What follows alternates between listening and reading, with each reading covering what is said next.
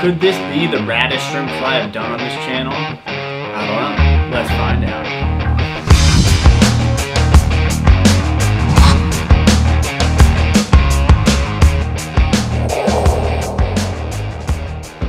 Alright my dudes, so today we're going to be talking about a super rad shrimp fly that I've been tweaking for a little while now, and ever since I started fly tying I've always been fascinated with the Borsky slider, and in some type of weird way I always tied them, I always kind of fished them, I always just thought they looked like a redfish fly. To me, in my mind, I was like, that is a redfish fly. And then now I've been sort of working on this little fly that mimics some of that type of technique, at least with the head and different things, and screw it, you'll find out. Check this out, super rad shrimp fly, here we go.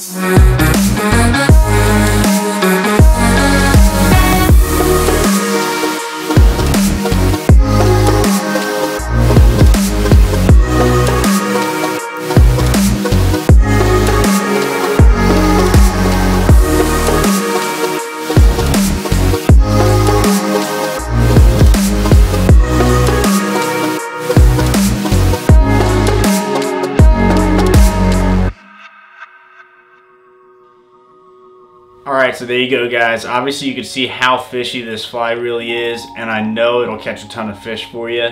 If you fish redfish a lot on the flats, mangroves, all over the place, this fly is going to work. Obviously, different color patterns. Olive would work super well. Black and purple, all pink, orange and brown. These are all classic combinations for redfish that are going to catch fish. Chartreuse, don't forget that. And all white. I mean, I don't see why you couldn't do this all white with some black legs and maybe some gray barring, and you strip it like a baitfish fly too. Just so many possibilities with this fly for catching fish inshore saltwater, inshore saltwater. You know what I mean. So check it out. Smash the subscribe button to this YouTube channel. Follow me on Patreon if you haven't. Simple Patreon/Backwater Fly Fishing. And support this channel as well as get exclusive content to a bunch of other rad fly tying information. I'll catch you guys later. Deuces.